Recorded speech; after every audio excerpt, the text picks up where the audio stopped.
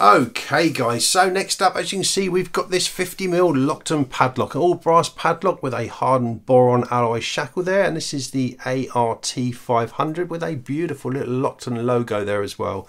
Very kindly sent to me by Paul Springett, so Paul, my friend, thanks very much to sending this over to me. And as you can see by the key bitting on this, absolutely savage.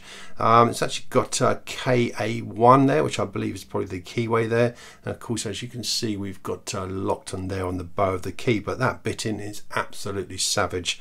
Of course, it is a brand new padlock, so it works absolutely beautifully. And of course, as you can see, we actually got a sort of a Phillips head there, so of course we can take the lock apart if we get it picked, and that means I can show you my new pinning tray, which would be wonderful.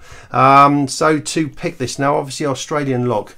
Now I believe they have tapered pins or maybe spool pins in, so we'll certainly find out there. Now of course, with an Australian lock you need an Australian pick, so I'm going to use this gem style pick, which Tipene very kindly made for me a few years ago, and I don't actually use it very often. It's like a 20 thousandths pick, so it's ideal for this sort of keyway, and of course with it being an Australian pick and Australian lock, I thought it'd go together. Hopefully it'll make light work of it. So of course we're going to use this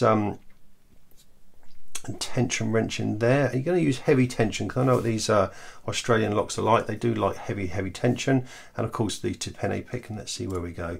Let's just release the tension, let's get to the back of the lock and see where we go. So pin 5. Okay, a little click out of 5. Pin 4, but I feel with things. Pin 4, pin 3, pin 2, and pin 1 solid. Okay, let's just go to pin 4 there. Okay, pin 5 is now binding.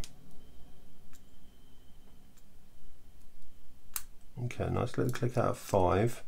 Had to fluctuate the tension a little bit there. Pin 6 is binding, still binding. Okay, just got pin 6 there, so not too bad there really.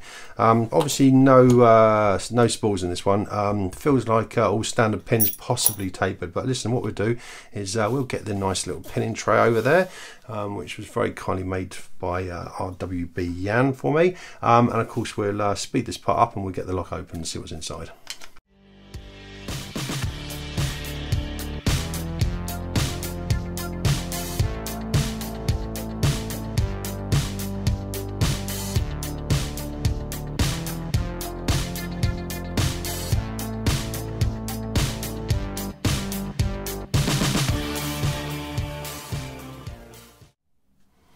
Okay guys, so nice and straightforward, and I do believe these pins are actually tapered as well. As you can just see there, we've got that little taper on the top there, and the secret of tapered pins is obviously just to maintain that heavy tension. The actual key pins themselves aren't tapered, which obviously made it a little easier as well, but we can actually sort of put some spools in there and make it a little more tricky as well. But a wonderful padlock, and Paul, thank you very much for sending it over to me. Nice and straightforward, and of course it gives me a great opportunity to show off the new pinning tray from RWB Jan. So listen guys, thanks ever so much for your time. Nice quick video today, and have a great day, and of course I'll catch up with you again soon. Thanks guys.